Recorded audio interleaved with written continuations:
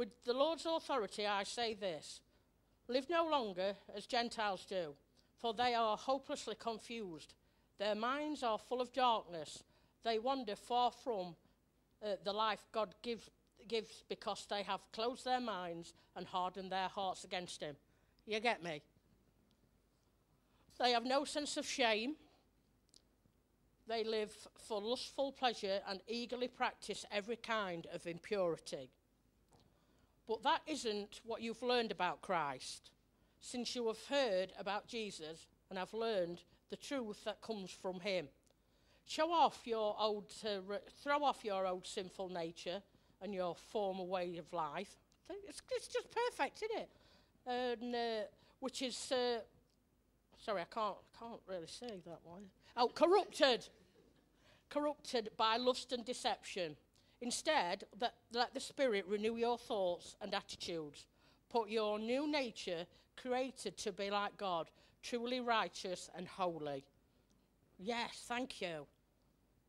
So stop telling lies. Let us tell our neighbours the truth, for we are all part of the same body. And don't sin by letting anger control you. Don't let the sun go down while you are still angry, for anger gives a foothold to the devil. If you are a thief, quit stealing. You don't have to be told that, really, do you? I mean, instead, use your hands for good, hard work, and then give generously to others in need. Don't use foul or abusive language. I'm still working on that. Let everything you say be good and helpful, so that your words will be encouragement to those who hear them. And do not bring sorrow to God's Holy Spirit by the way you live. Remember, he has identified you as his own, guaranteeing that you will be saved on the day of redemption. Get rid of all your bitterness, rage, anger, harsh words, and slander, as well as all types of evil behaviour. Instead, be kind to each other, tender-hearted, forgiving one another, just as God, through Christ, have forgiven you. I left school when I was 15, just a couple of years ago, not too long ago. And to this day, I can still remember some of my teachers, and I can remember some of the things I was taught. I remember Mr. Lawson. I remember Miss Brown. I think I was her pet. I remember Mr. Rankin. I remember their names, and I remember what they taught me as well. And the reason why I'm making reference to that is because in the passage of Scripture that Suzanne read so wonderfully to us this morning, it depicts almost our Savior as a teacher. He has taught us, you have not so learned about Christ this way. And we have been taught by Jesus, and we have been told about Jesus. And one of the things that Jesus has taught us is this, that when you become a Christian, it's a new life, isn't it? It's not a matter of turning over a new leaf when we become a Christian. It is getting a new life. And in Jesus Christ, we have got a new life.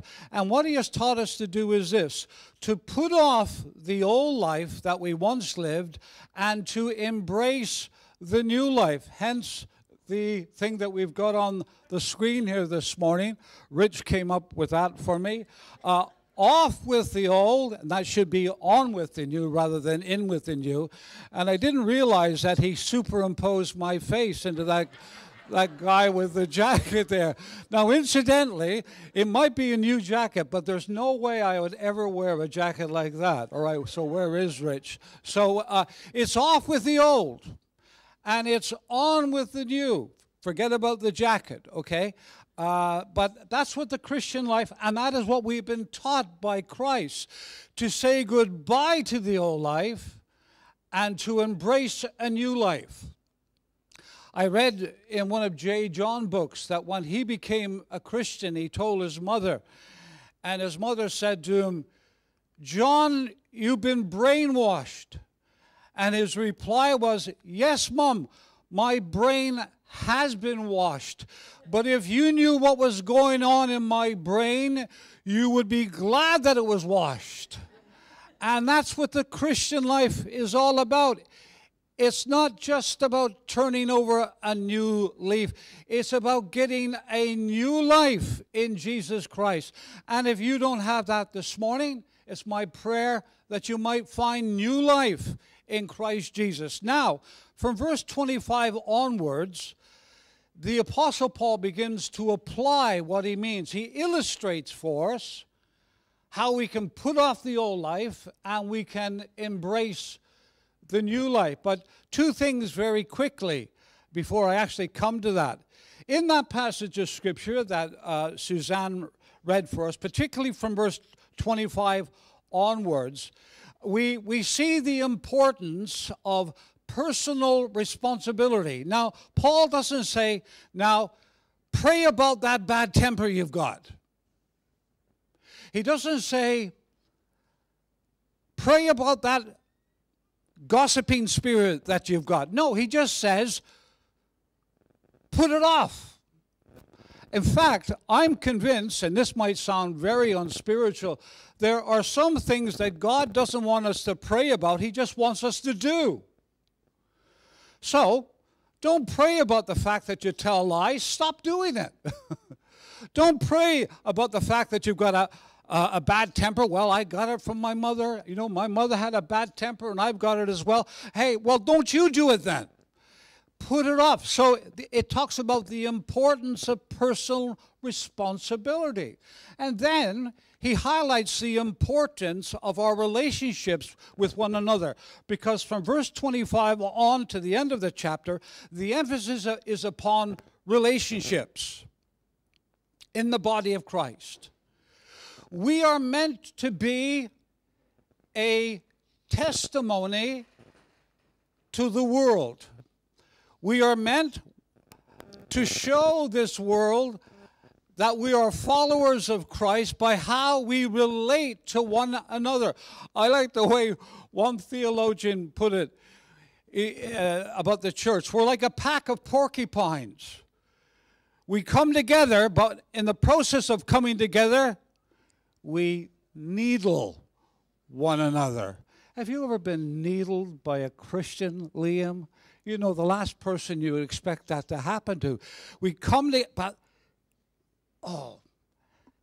we upset one another, and then we break up, and then eventually we come back together again. Of course, I know that would never be true of anybody here or in this church, but it's the reality, isn't it? Oh, I love that piece of poetry. To dwell above with saints we love, that will be bliss and glory. To live below with saints we know, well, that's another story, isn't it? And it is, isn't it? You really are a hard bunch to get on with, you know. And they'll know we are Christians by our... I hate some of those songs that we used to sing. All right. How do we apply this? Off with the old. Off with this old garbage associated with my former life. And, dear me, that's off-putting that, you know. I just realized the other night, that's a picture of me there, you know. Makes me want to go on holiday, that does, when I see that. On with the new. So how does Paul apply this? First of all, he tells us to put off lying and to embrace truth. Now, Jim, are you saying that a Christian could tell a porky? Oh, yes, yes. Have you ever met Christians who tell porkies? Oh, yes, yes. I'm trying not to look at anybody here as I'm talking. I have met many Christians, and they justify it by saying, well, it wasn't a black lie, it was only a white lie. I like the story of a mother who said to his son, she said, "Johnny, do you know what a lie is?" And the little boy had a moment of inspiration. "Mother, a lie is an abomination to the Lord, but it is an ever-present help in the time of need." And it's characteristic of the world, isn't it? Lies. How do you know when a politician is telling lies? Every time his lips are moved. That's right. It's characteristic of the world. Friends, it shouldn't be found in the Church of Jesus.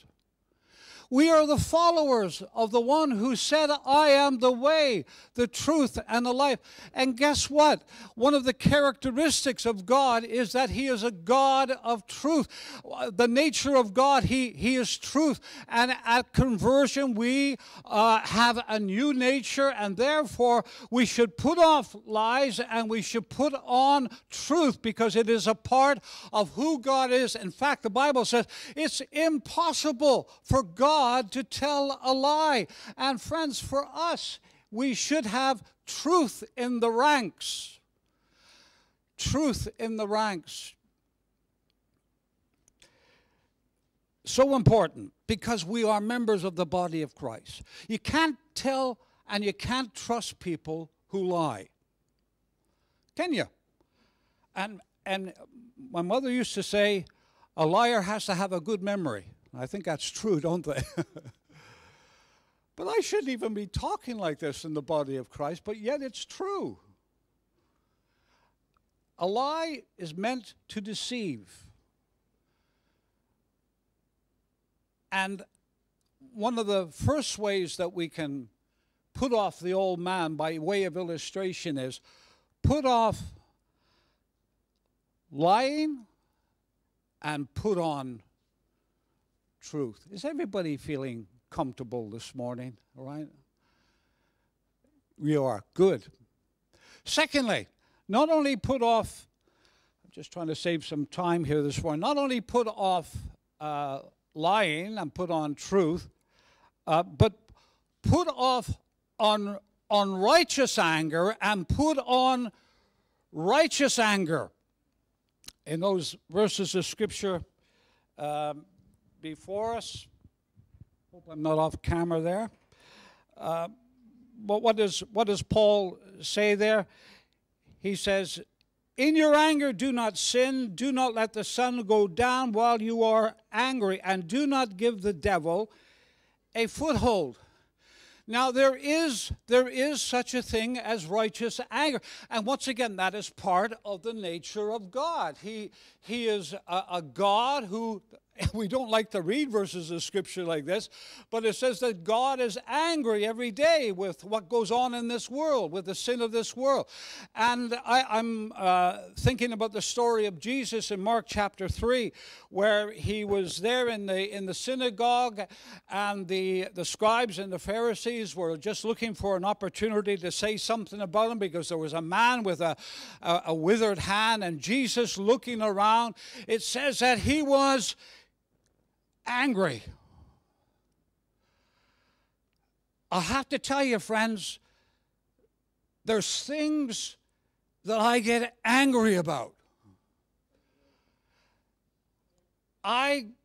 I get angry with, and maybe we need to be careful, or maybe sometimes there's a fine line between righteous anger and sinful anger, because I talked once again to some Christians, says, "Oh, I was full of righteous anger," and I said, "I'm not too certain if your anger was too righteous or not. Only God will judge the heart, you know. But and sometimes there can be a fine line between it, but there is such a thing as righteous anger. And you know, we have some great ministries in the body of Christ today because people got angry about things. We have the Salvation Army because William Booth got angry at the sight of seeing young children lying in the gutters drunk.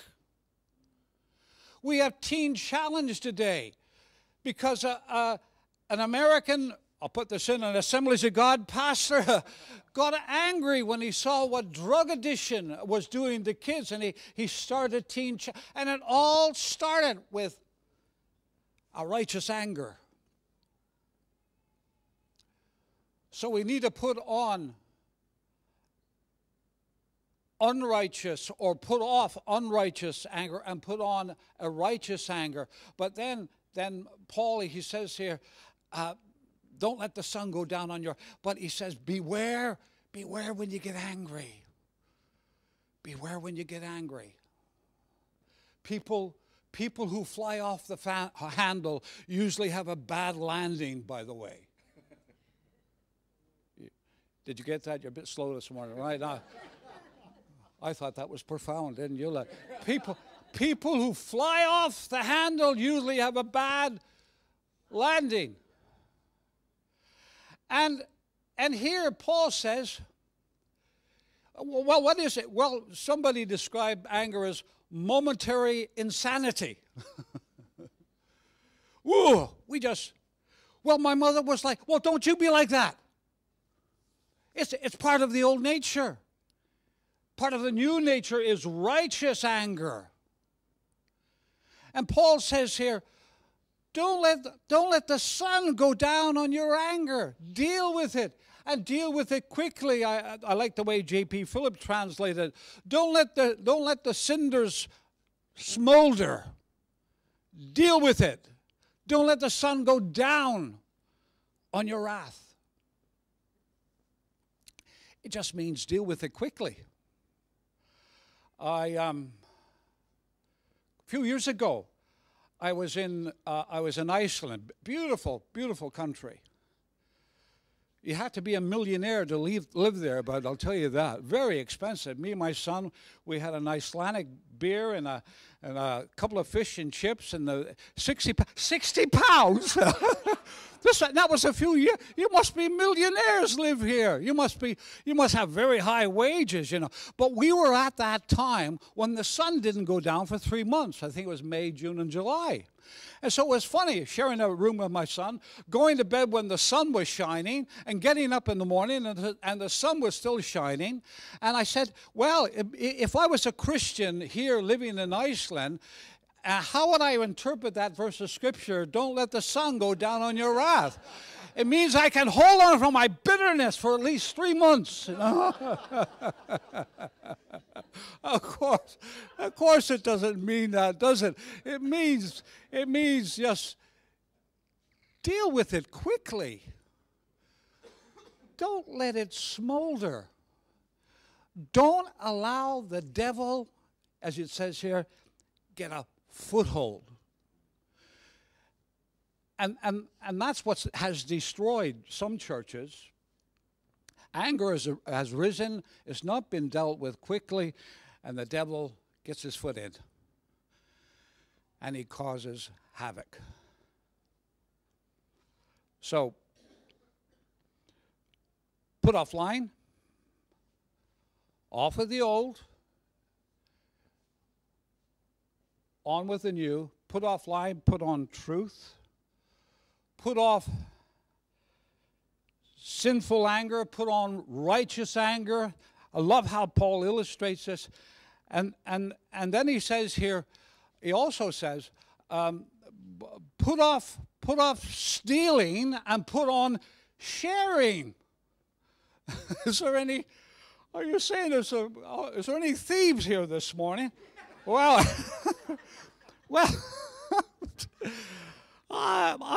I just love what the Scriptures say.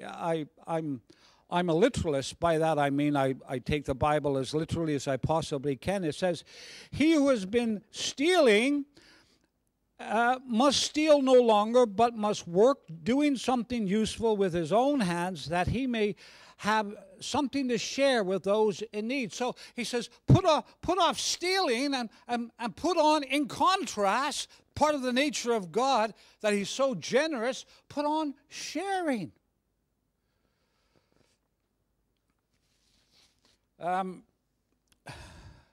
Maybe Colin and Kathleen might know the name that I'm going to mention now. there once was an evangelist in Ireland called W.P. Nicholson. I see them nodding their heads in agreement. He was referred to as the tornado in the pulpit, which would be a nice way to be referred to, the tornado in the pulpit. And he was a fiery evangelist for Jesus Christ. And he was used significantly by God. He passed away in 1959. I did hear one or two tapes of him preaching on one occasion, and I said, wow, people listening to him must have felt very uncomfortable. And but he was having a couple of weeks of campaigns in the city of my birth, Belfast, and the shipyard workers were coming along, hearing W.P. Nicholson preach, and he was going through the Ten Commandments, etc.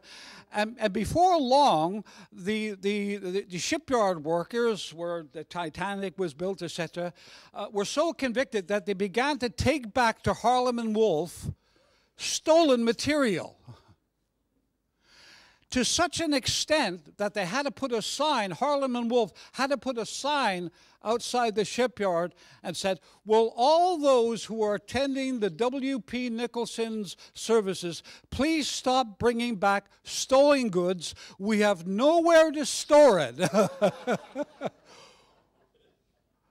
We laugh, but isn't that a great story? Let them who steal no longer. And in contrast, what do? We share. Wouldn't it be fabulous if the people in this community and in this town would know us as a people who are generous. Generous. That if we go out as a group of Christians for a meal at Christmas time, that when it comes to tipping the staff, that we're generous. That they'll see, wow, aren't those Christians, aren't they generous people? Generosity. And I'll tell you this, every time you are generous, you are sending a message back to that old sinful life that you once lived, that you're not being dictated by the old life. You're sending a message to the old nature that I put on a new person. I'm being generous. Actually, Paul says here, he talks about something on 3 levels. He says that he may have something to share with those in need. But you must work. Oh, it's a 4-letter word, isn't it? Work. But he says you must work doing something useful with his own hands, that he may have something to share with those in need. So you can steal to get, you can work to get, but then you can go to another level. You can work to get in order that you can give. I think it was John Stott in his commentary, and Ali made reference to it a couple of weeks ago. I think it was him who said, only Jesus can turn a burglar into a benefactor. I like that. So, off with the old, on with the new. Put off lying, put on truth. Put off sinful anger, put on righteous anger. Put off stealing and put on sharing. And then fourthly, once again, being tuned into this passage of Scripture here, put off unwholesome speech and put on helpful speech. Unwholesome speech, put on helpful speech. Once again, he applies this throughout the passage, doesn't it? do not let any unwholesome talk come out of your mouth. Incidentally, it's probably in this area more than any other area we show whether or not God has done a work of grace in our hearts. In our speech. What does he say? But only what is helpful for building others up according to their needs, that it may benefit those who listen. The word that is used here literally means rotten speech. And that could include maybe includes things like borderline jokes. Hey, and you know, a lot of you know, nobody likes a good joke more than me, right? Incidentally, my best jokes usually come from Ireland, and they're usually Irish jokes, but never mind. I hope that never changes in this day of political correctness, that we don't still have the ability. I told my house group, did you hear the joke about the Irish woodworm? You know, it was found dead in a brick. No, okay. But you know what? We got the ability to laugh at ourselves. Oh, don't take yourself. You liked that one, didn't you, Peter? I know you did. You nearly fell off your seat when I told that one. Like, hey, there's nothing wrong with that. I'll tell you something else. In my darkest days, the thing that kept me going at times was laughter. Was a good joke. Only Fools and Horses was a lifesaver for me. You plonker, Rodney. You dipstick, you know. It was my savior at times. Laughter. So nothing wrong with jokes, but hey, we got to be careful about the borderline jokes, haven't we? Unwholesome talk, criticism,